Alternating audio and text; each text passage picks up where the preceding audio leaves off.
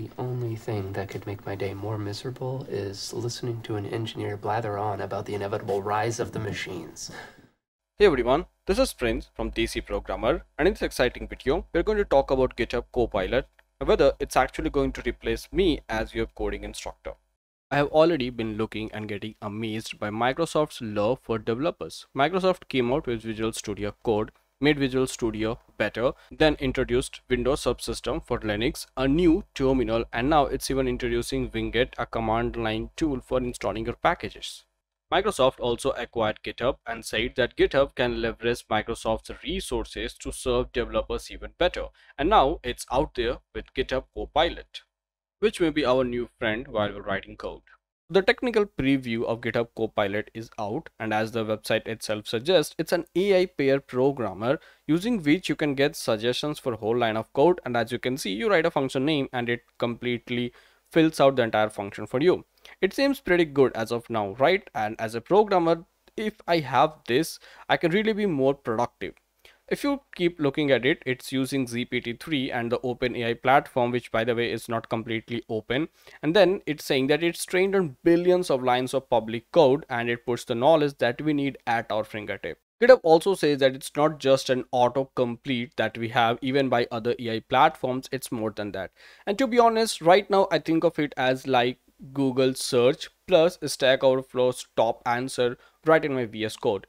But it's not just that, GitHub Copilot does a lot more than that. As you can see, you can click on the next button to get more suggestions for the same code. So max some slices, you click on next, it's going to give you different options of the same implementation, which kind of look the same, but hey, it's completely up to you on how you do this. You can go to previous to take the previous suggestion, and then you can accept if you like one suggestion. This is great, but hey, this ain't the only one out there. Amazon already introduced Amazon's Code Guru, which again was same an ML powered recommendations platform using where our Code Guru reviewer will first of all autocomplete little bits of code, but will also review how our code is. And not just that, we also have tab 9. Again, it's an code faster with AI, and it kind of does the same thing, obviously not completing the entire function for us, but it's still giving us a lot more productivity than we can. We also have Kite, kind of the same thing, which again you see it says that you can complete our code base in very less time. And by the way, this video is not sponsored by either Kite or tab 9. Now coming to the $1,000,000 question, that can this actually replace developers? Well, you need a lot of data to train a model which can even auto suggest you lines of code. And well, fortunately or unfortunately, we have been doing this over years. We developers have shared billions and billions lines of code over Stack Overflow or even over GitHub. And I'm pretty sure GitHub used GPT-3 and OpenAI to develop the platform using the same code base. And thus, if you write something like add two numbers, it's going to give you an entire function suggestion, because we all know that's kind of the same. But if you think that this is going to write your entire application or your entire website or even write code without you while you're sipping coffee or playing your video game, your AI just writing code, I don't think it's going to be very possible right now or even in coming few years. And if it's going to replace programmers or not, then let's take a look at that. You see, when autopilots came, they did not replace airplane pilots.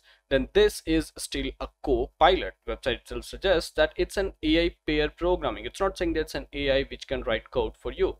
Also, tech is changing rapidly, and since it relies on the existing code base, you can't rely on old code base for long. And what I want to say is that while it can do so many things, I don't think when a new framework comes out, such as Fastify, it can write a lot of code in that. It can complete the basics like auth functions or a simple router, but not everything that you want for an application. So pretty much it can do simple things. It can help you maximize your productivity, but if you're thinking your client can just tell it to write their entire Android application, then it's not going to do that.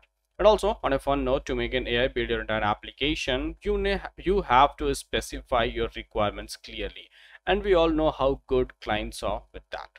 So yeah, all in all, it's a great tool which is going to maximize your performance, and whether it's going to replace you, me or not, I think that's something that we will all see in future.